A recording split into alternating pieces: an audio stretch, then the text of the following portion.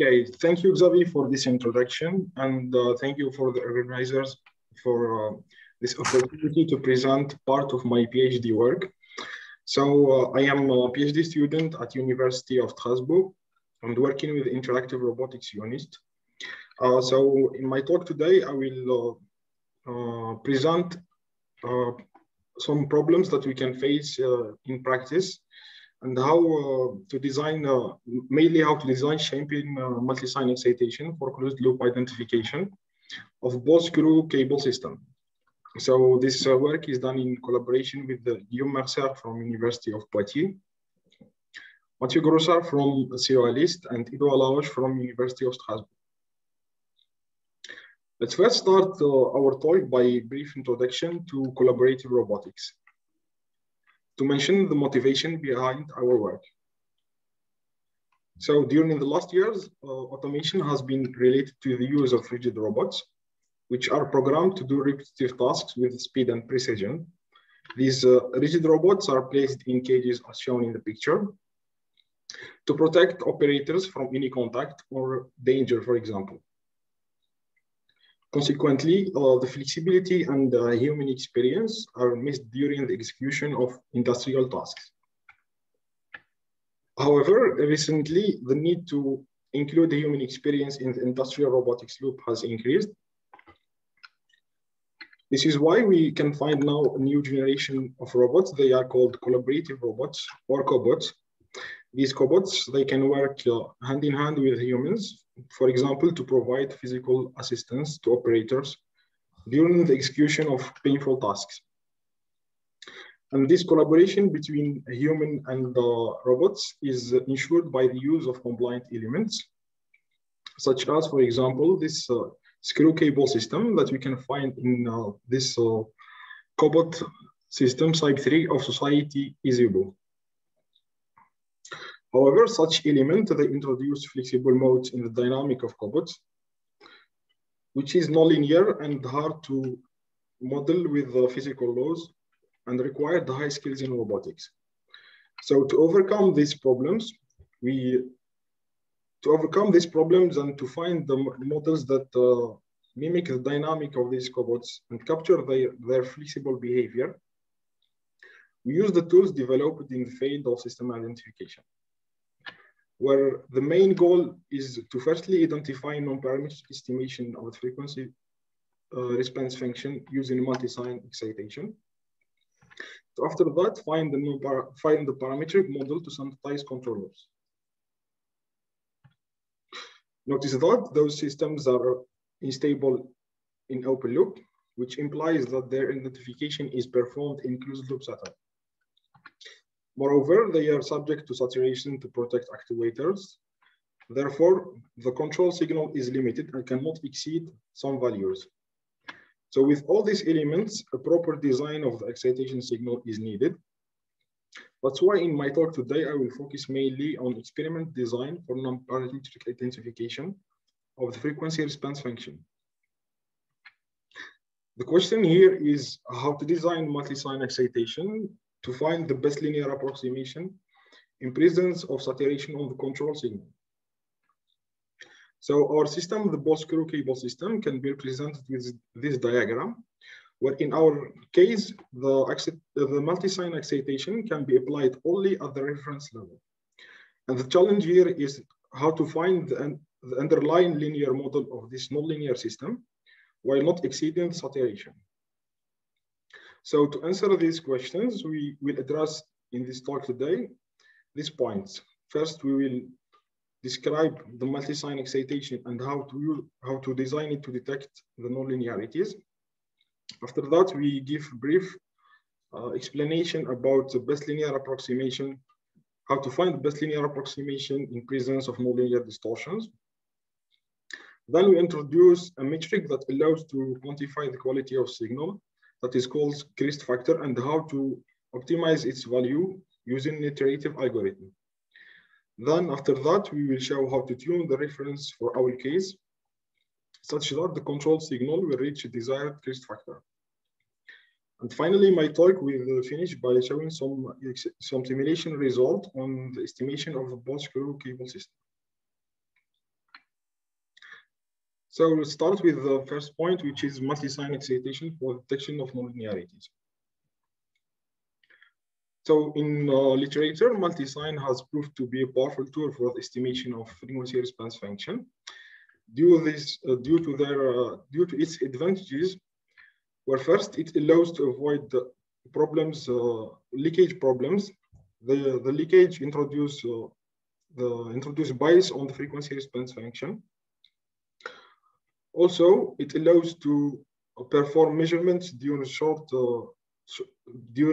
duration because all the frequencies are excited at the same time.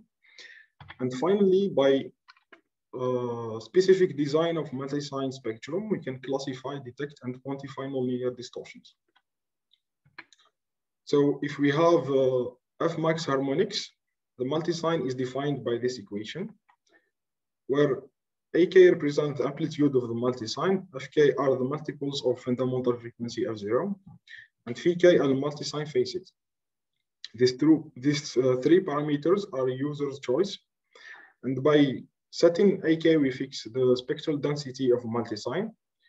The phases Vk fix the probability density function of the multisine, while the frequencies Fk can be split in odd or even multiples of the fundamental frequency. For example, if we talk about an odd random multisine signal, where here by odd we mean that only some odd harmonics are excited and all even harmonics are omitted, as we can see in this plot. So here we have harmonics at the first rank, third rank, and so on. Moreover, among these odd harmonics, we can omit some odd harmonics, and we get an odd spectrum with holes.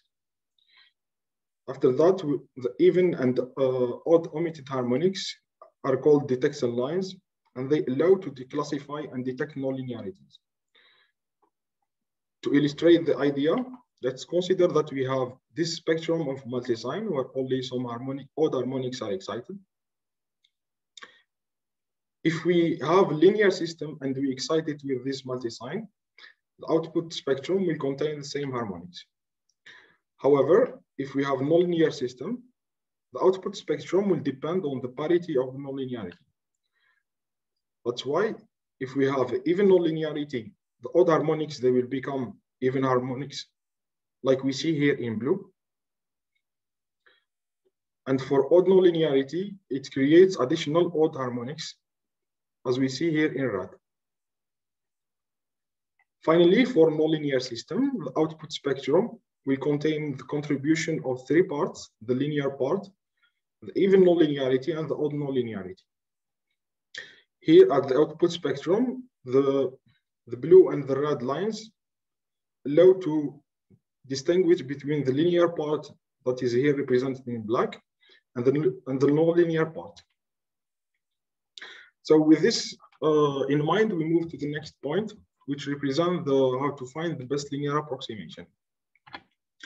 So for nonlinear systems that we can excite, that are excited with odd multisine signal, and that we can represent with the Volterra series, their frequency response function can be divided in this form, where GBLI here represent the best linear approximation of the underlying model. The nonlinear distortions are captured by the G of S, and finally V of G represent the noise contribution. So the aim is to reduce whether the noise contribution or the nonlinear distortions, and for this there exist two solutions, as proposed in this reference. The first one, if the aim is to reduce the noise contributions, we can repeat or we can measure P periods of the multisine, where P here represents the number of repeated periods of the multisine. And by increasing the time duration, we reduce the noise contributions. While if the aim is to reduce noise contribution and nonlinear distortions, we perform several realizations, and by several here we mean that we will generate new random phase, new random phase, And by calculating the averages over the periods and the realization, we can reduce the nonlinear distortions and the noise contributions. So for more details and for those who are interested in this topic, you can check this reference for more details. So once we presented how to find the best linear approximation, we move to the optimization of the Crest factor. So as I said before, that by choosing random phases of multisine and repeating several realization, we can reduce noise contributions and nonlinear distortions. However, choosing random phase for multisine can lead often to a signal that contain high peaks in time domain, as we see here in this picture. And for systems that are subject to saturation, that contain saturation, these high peaks may introduce distortions in the non-parametric estimation.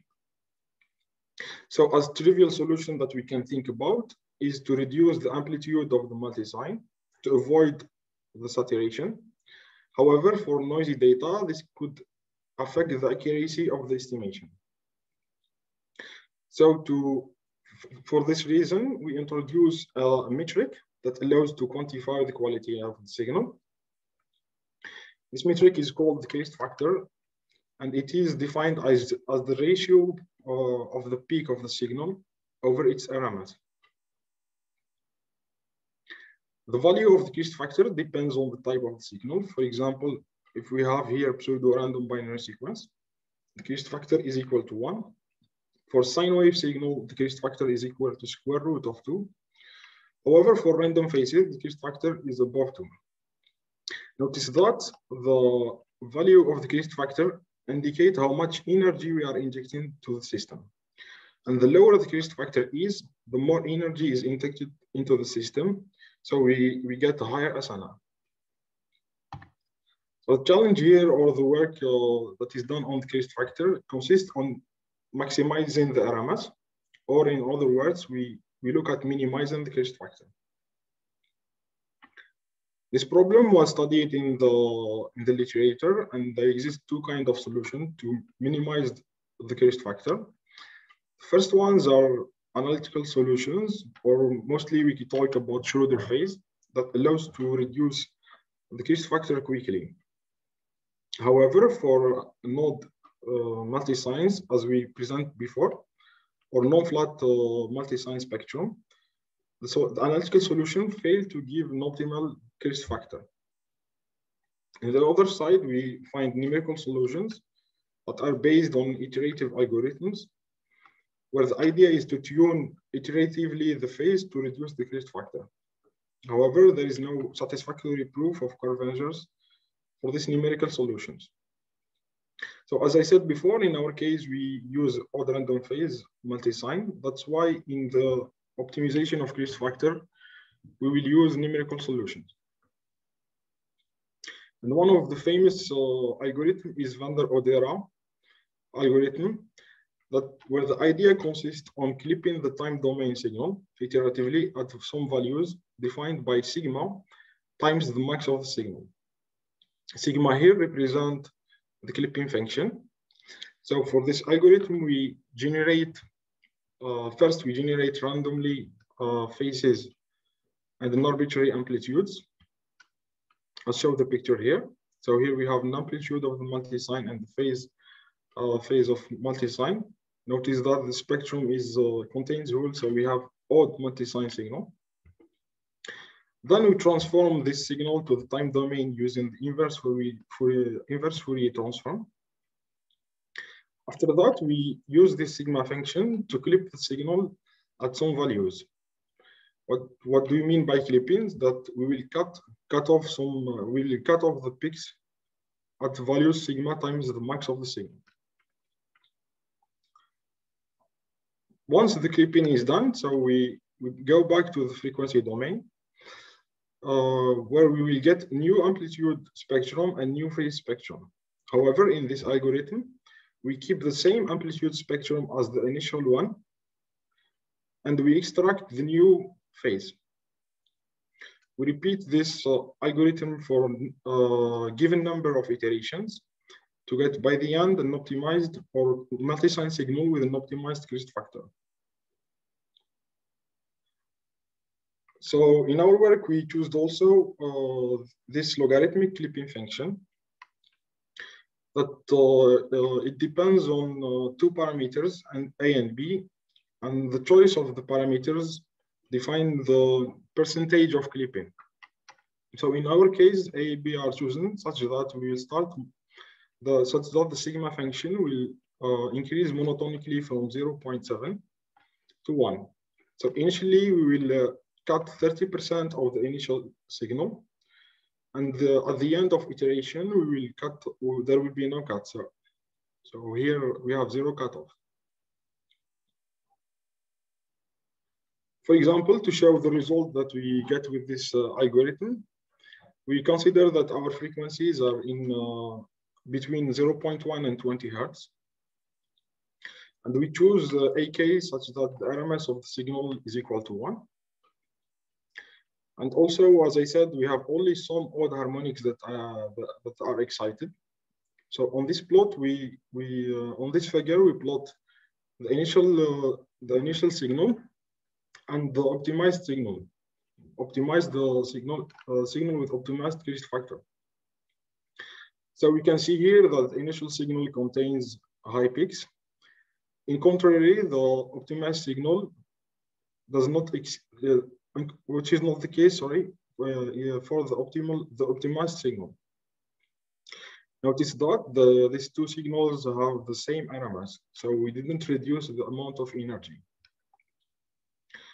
Also, we plot the variation of the Crest factor, and we can see that the Crest factor value drops from 7.93 to 1.51.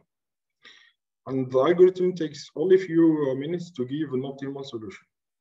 For a few seconds, sorry, to give an optimal solution. So now we move to closed loop identification. And we will show how to tune the reference to get a desired signal with to get control signal with a desired Crest factor. So as I said before, our system is unstable. That's why we cannot apply directly this signal at we cannot apply the multisine signal at the control level. And in our case, the multisine can only be injected at the reference level. For this, the goal here is to tune the multisine signal such that the control signal reach a desired Crest factor. So to our knowledge, this problem has not been treated in the literature. And to answer this problem, we suggest this iterative algorithm, where this algorithm takes as an input a desired spectrum of the control signal. So we generate a desired control signal with the algorithm I presented before.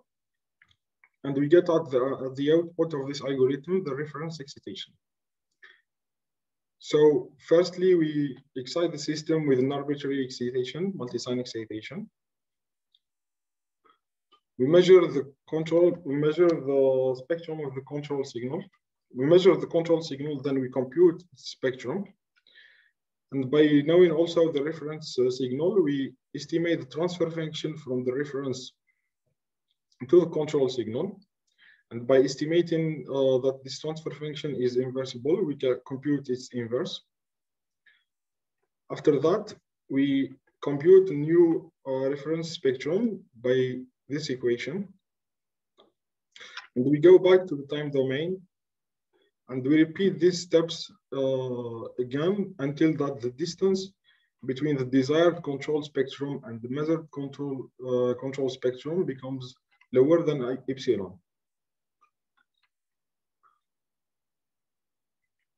So this algorithm, in this case, if the transfer function between the reference and the control signal is known, this algorithm would converge within one iteration.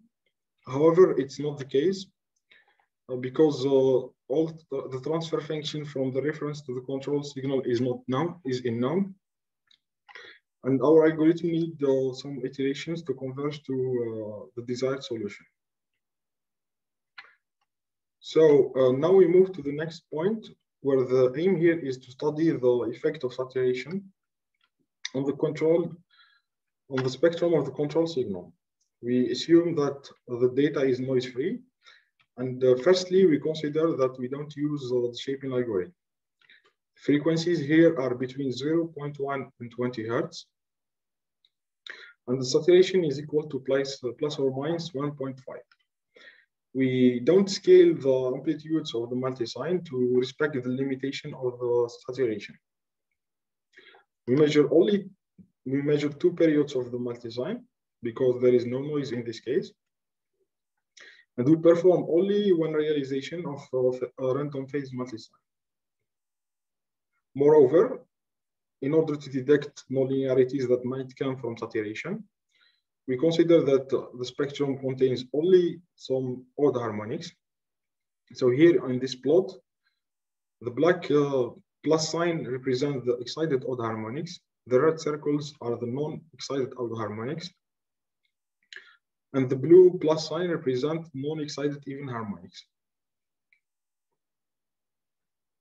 So by applying this reference signal on the system, we measure the control signal and we plot its amplitude. And what we observe on the amplitude spectrum of the control, we observe the presence of non-excited odd harmonics.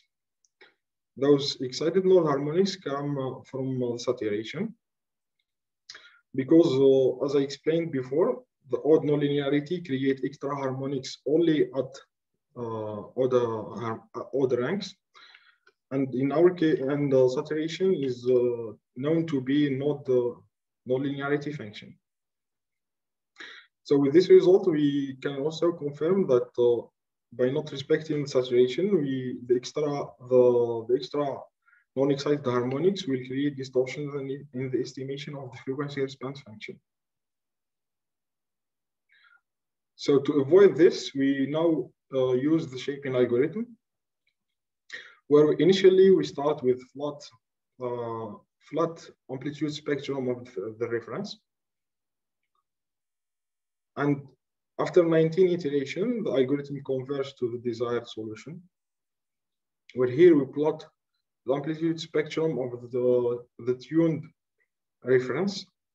And by applying this amplitude spectrum on our system, we get at the control signal a flat amplitude spectrum. And also we observe that the non-excited odd harmonics and non-excited even harmonics are not doesn't appear in the control in the amplitude spectrum of the control signal. Why? Because in this case, due to the shaping algorithm, the nonlinearity is avoided. Now, in order to evaluate our algorithm, we plot also two metrics. The first one is the stopping criterion, that represents the distance between the desired and the measured control spectrum, and the relative error between the true model and the estimate model between the reference and the control signal. So here on the stop criterion plot, we observe that for epsilon equal to 10 to the power of minus 2, the algorithm converges within 19 iterations. And that the relative error starts to decrease monotonically from the 8th iteration to reach 5% at the 19th iteration. Also, in order to show the impact of the shaping algorithm on the quality, on the improvement of the SNR, now in this case, we consider that the data is affected by Gaussian zero mean white noise. And the SNR, and we calculate the SNR at the output level with this equation. So for 3 levels of the noise, low, medium, and high, we calculate the SNR with and without the shaping algorithm. we observe that the suggested solution allowed to improve the value of the SNR at the output level. The solution has an impact on the estimation of the frequency response function, and we will see it in the coming slides. So now, once we tune the reference for closed loop identification, we will apply this reference to estimate the transfer function of both screw cable system in simulation. So, as I said in the beginning, that the Boukhebouz screw cable system was developed for co-manipulation, and such system is composed mostly of an electrical motor, 2 pulleys, a belt, cables, and the screw net system. And the flexibility in this system comes mostly from the cables. Such system is described by these 2 coupled nonlinear equations, where nonlinearity comes mostly from friction torques and the elastic torque. And the transfer function between the motor torque and the motor position is of high importance for the control.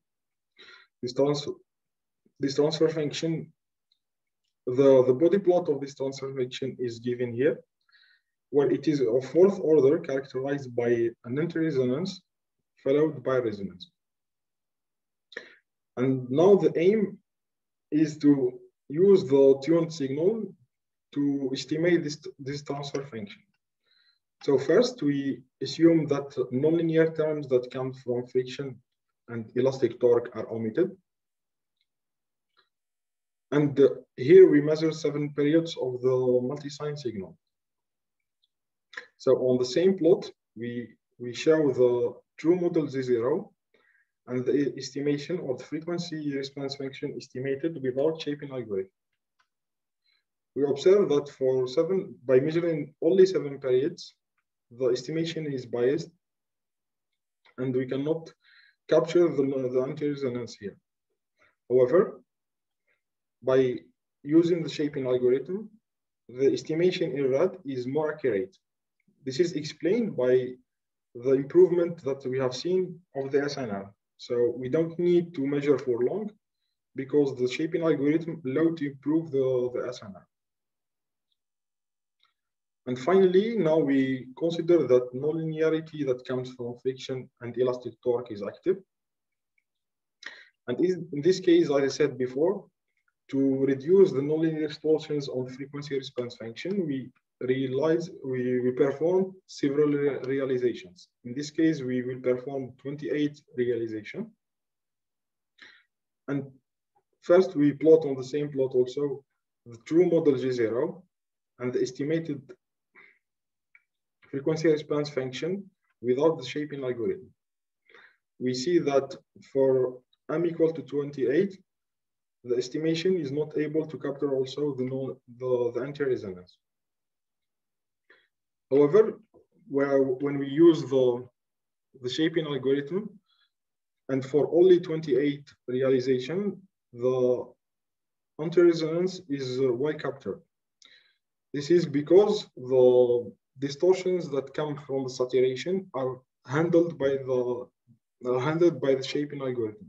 So we don't need more realizations to reduce distortions that come from the saturation.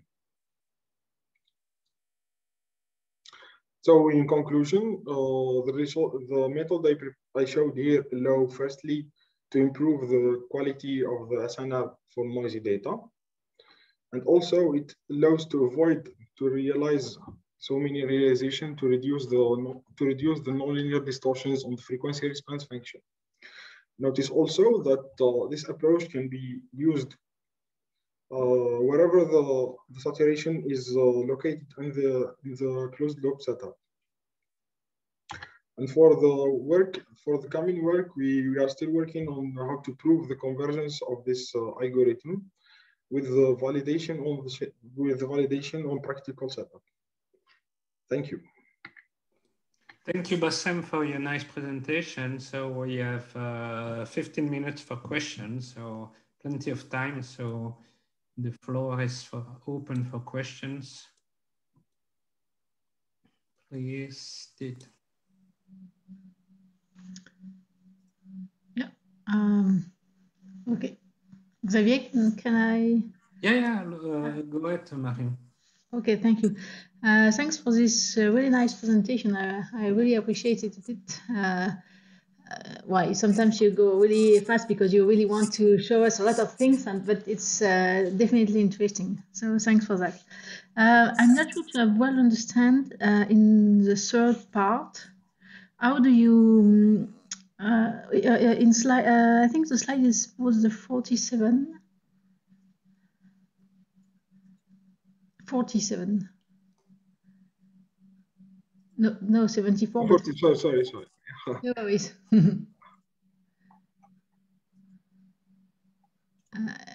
Yes, yeah. Yeah, I think it's this one. Oh, yeah, exactly. For the third step, I'm not sure to well understand how can you perform this third step. How is the multisine clipping done? Yeah. Actually, we have an initial signal, and then, for example, okay, I will go to this slide first. Yeah, you can. Yeah, clipping function. Okay. Okay.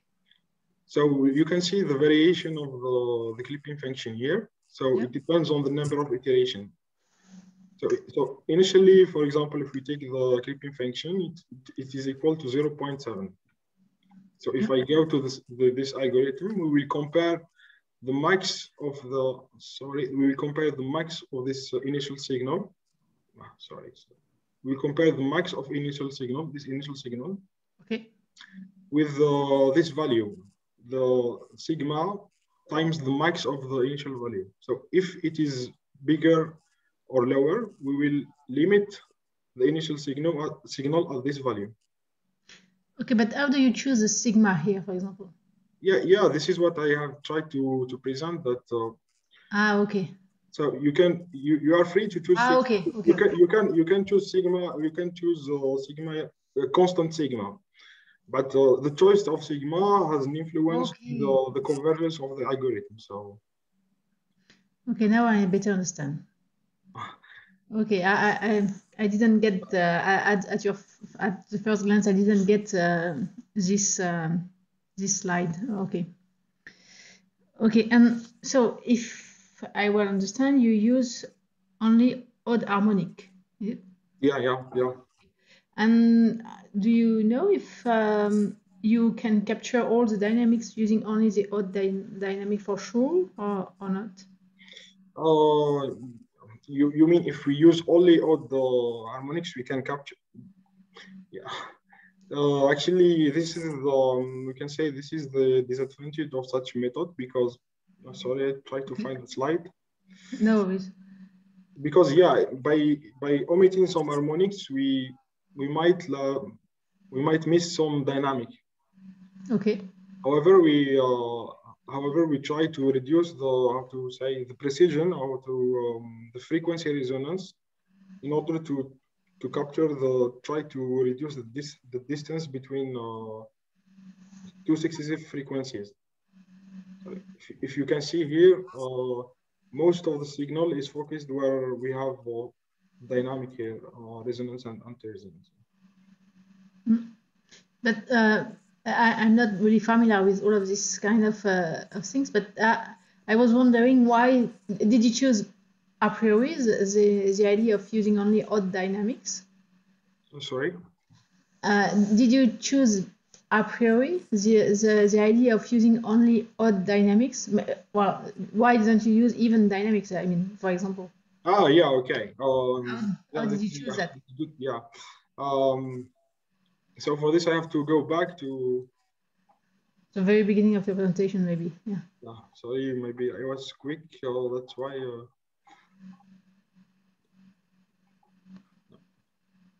Yeah. No.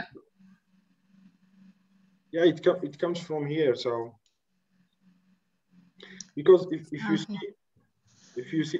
you use only actually if we have multisine with only you mean even harmonics, for example. Yeah. Yeah, so if you have even harmonics, you cannot detect the presence of nonlinear distortions. I have to say. So if you have odd harmonics and even if you have even harmonics and even nonlinearity, in the output, the harmonics will appear in the same on the same excited harmonics. So they will be superimposed with the same. Yeah. So you cannot, in this case, distinguish between the linear part and the nonlinear part. So as I have shown here, this is the tricky thing, is that by taking only odd harmonics, you can see that we can capture the nonlinearity because the nonlinearity shift the frequency content. So if you take odd harmonics here, you cannot observe this. So okay. To understand it, you can take a cosine function, for example, cosine square.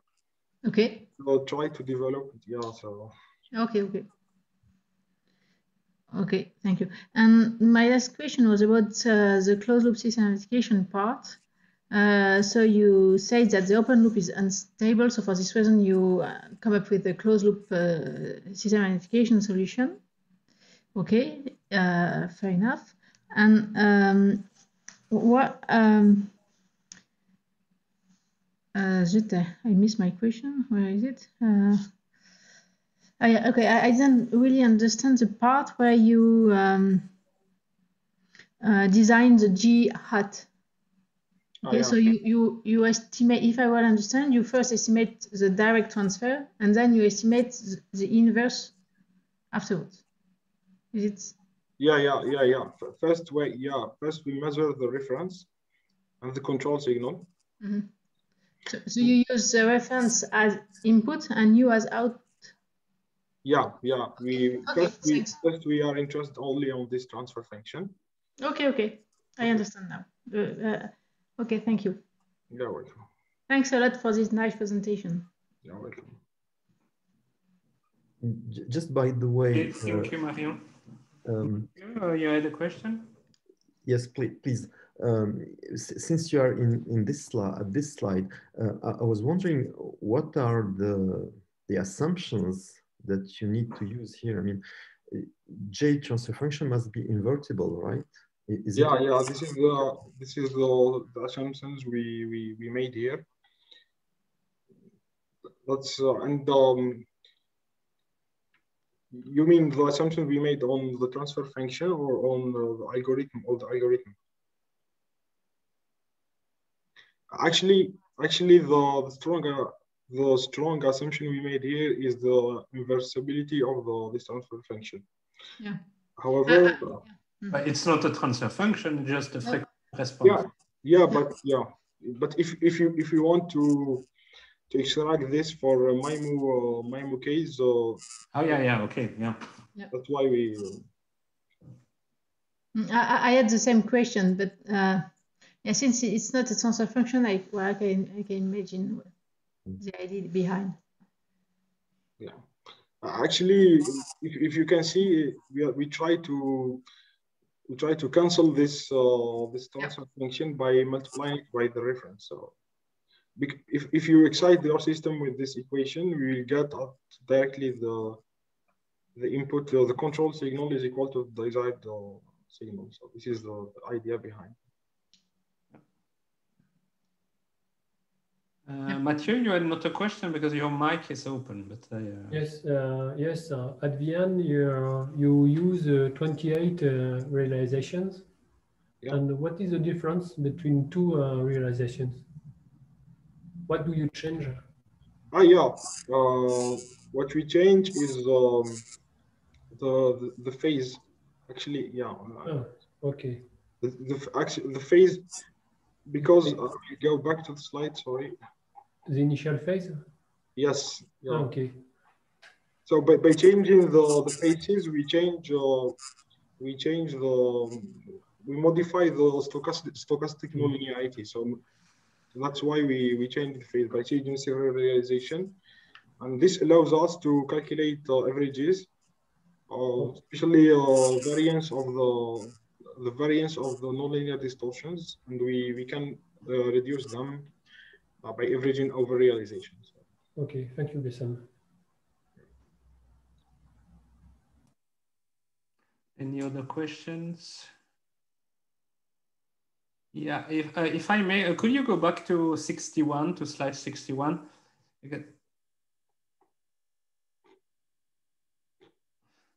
Yeah, we'll see. Yeah, this one. I was wondering what are the difference between the why you need more iteration, because in fact my question is more during your iteration, does this G at change? Because at certain point in your example you use noise-free thing. So normally in one go you should have a good model for GR.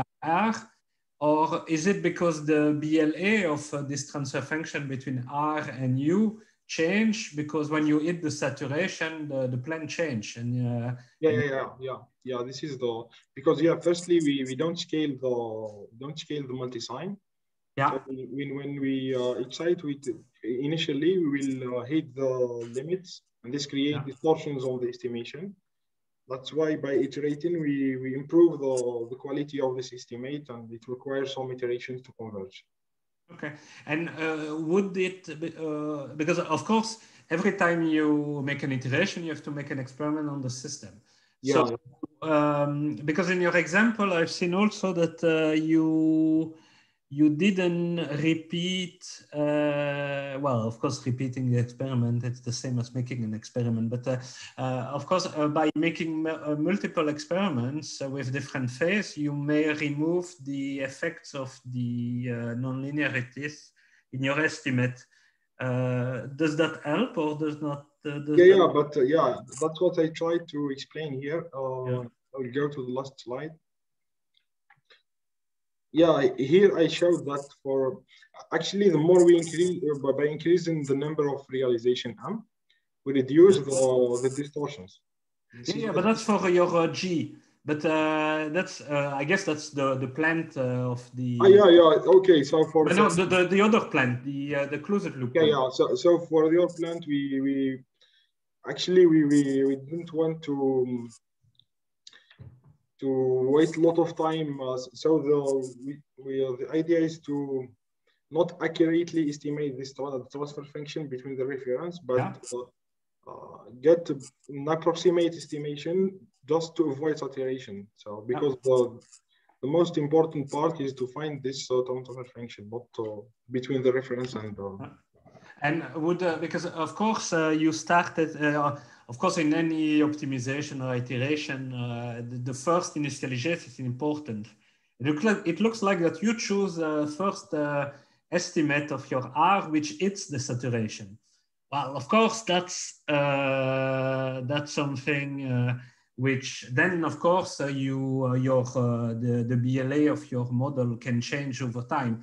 But if you would choose an R, which is somehow small, and so a small amplitude, so well, in order to not hit the saturation, and then you would directly be in a sort of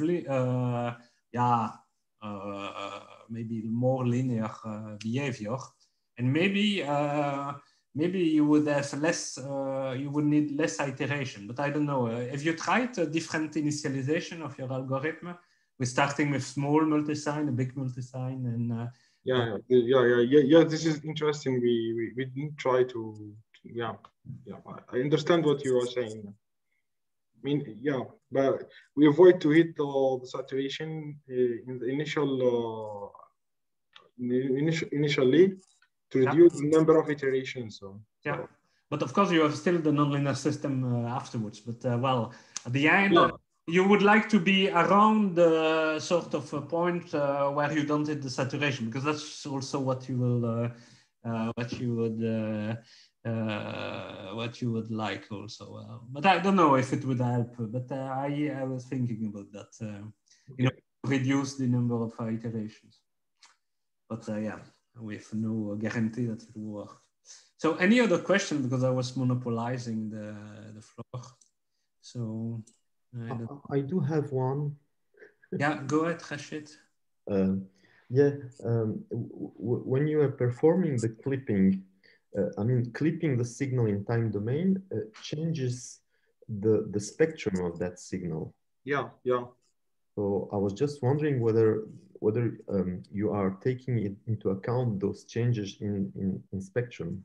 Yeah. Actually, the clipping clipping affect the amplitude spectrum and the phase spectrum.